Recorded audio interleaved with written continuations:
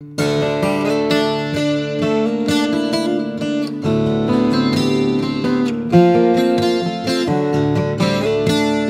and welcome. We are studying the book of Exodus, and we're in chapter 23, and today we're going to do verses 20 to 23. Let's read them out, and then we'll comment here as we go. Behold, I am going to send an angel before you to guard you along the way and to bring you into the place which I have prepared. Be on your guard before him and obey his voice. Do not be rebellious toward him, for he will not pardon your transgressions, since my name is in him. But if you truly obey his voice and do all that I say, then I will be an enemy to your adversaries and an adversary to your adversaries. For my angel will go before you and bring you into the land of the Amorites, the Hittites, the Perizzites, the Canaanites, the Hivites, and the Jebusites, and I will completely destroy them. So here we have this kind of shift. We've been looking at all these law stuff, and now we're going to be shifting along the way here. Here comes some instructions. And God's going to send his angel before you. So Malachi, the book of Malachi, the last book in the Old Testament is Malachi means my messenger. And we have this also a messenger, angel. There's a lot of overlap. That's about what that is. An angel is an angelic. It's a certain order of being, but he's also a messenger. Angel means messenger. So here we have this message. I'm going to send my angel before you. What does this mean? Who is this? Is this Gabriel or something? Who's going before them? So there's some different bits here I want to hit real quickly here. Why does the angel show up? Well, he's there to guard them, the text says.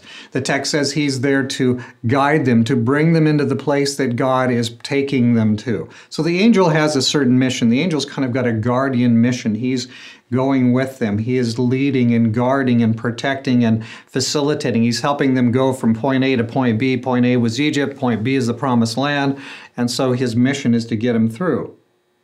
Now there's questions about who is this angel? Who is this? Is this God himself? Is this a certain angelic being? What is it?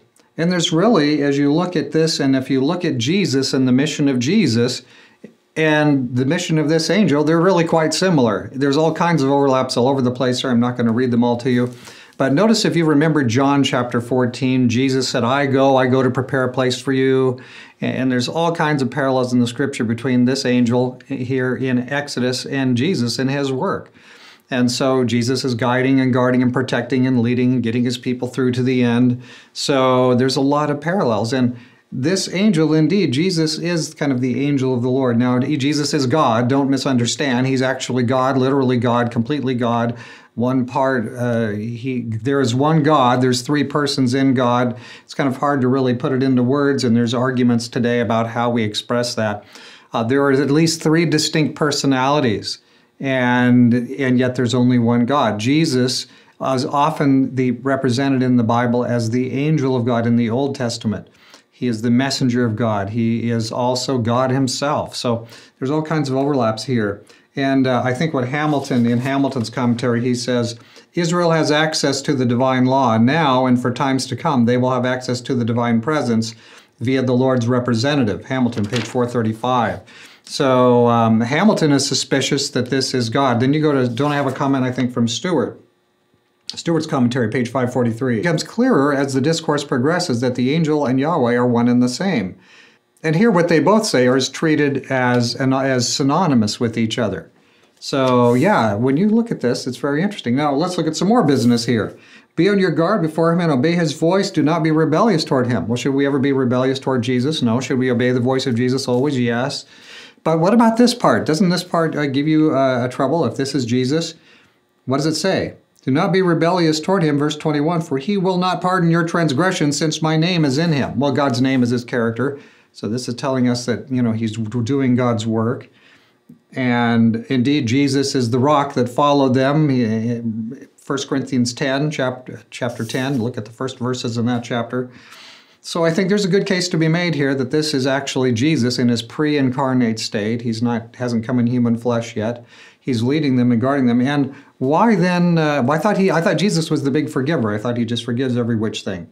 But wait a minute, because the Bible doesn't teach that. The Bible does not teach that there are things that God's just going to forgive every which thing. There are actually some things that it says that you cannot, that God will not forgive. There are things that can't be corrected. And so, but yes, so many things are. God will take our sins as far as the east is from the west, unless we have committed the unpardonable sin. That's another topic here. But it is possible to go so far. I believe Satan is one who's gone so far that he can't be corrected. And then that means that there's no way he can ever repent. He has basically broken himself irrevocably. But you and I are not in that space, but surely we have not committed the unpardonable sin. Surely we still have a spiritual interest in us, and God is still working. And I haven't arrived, and perhaps you haven't arrived, and God is still working on us. But what about this? Well, they're going to go into the land. We need to obey God's command, or you would be destroyed in the wilderness. So it's very critical for these people, just coming out of slavery, just receiving God's law back and kind of getting tuned up.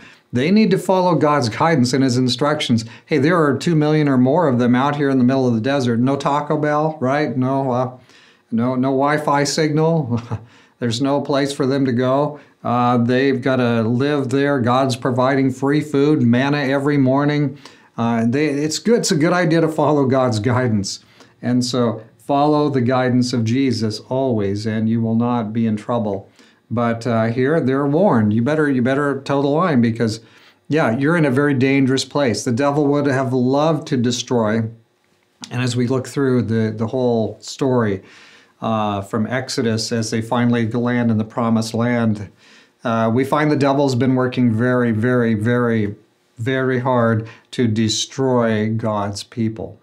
So anyway, we want to follow Jesus. It will never harm us. It will always be our help to do what he says. Like Mary said to them, when they were at the wedding at the beginning of the Gospel of John, and she just tells the people, look, whatever Jesus says to you, just do it.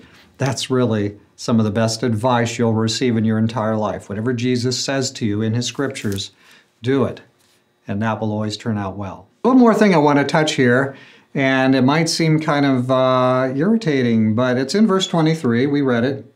My angel will go before you and bring you into the land, and then there's 5 or 6 nations listed here. Actually, there's 6 or 7 almost every time, the same 6 or 7. But notice what he says after he lists the nations, the Hittites, the Amorites, and so on. And I will completely destroy them. What? Now, is God one who just arbitrarily says, I don't like that group of people, I'm just going to completely destroy them? Is that the way God is? Well, no, that's not the way God is. The only people that ever get destroyed are people who are filled with rebellion against God's kingdom, are people who pollute his ways, and they're people who mess with his people. Okay, so those people are in trouble. And notice here, if we go back to Genesis, I think, 15, 16? Here, let me read 14 to 16, Genesis 15. But I will also judge the nation whom they will serve, and afterward they will come out with many possessions. That's the Hebrews coming out of Egypt, isn't it? As for you, you shall go to your fathers in peace. You will be buried in a good and old age. 16. Then in the 4th generation they will return here. So they go away and they come back. For the iniquity of the Amorite is not yet complete. So Genesis 15:16 is inferring to us there's coming a time when the iniquity, the sin, the transgression, the rebellion of the Amorites is going to become complete.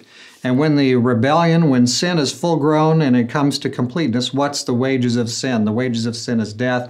And so different nations also have sort of a counter that's kept. And when a nation reaches the place where its cup of iniquity is full, when it hasn't repented, God says, all right, we're done here. And God sets that nation aside. So these are people who have chosen evil. They've never turned back. And at a point, God says, okay, your time is over, done.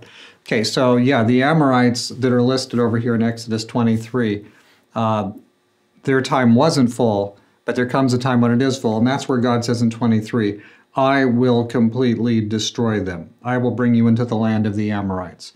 So it's not without cause, but that's kind of a larger issue than we can address in a 3 or 4 minute devotional today. So probably I'm already over 4 minutes. Have a great day. We'll see you tomorrow morning.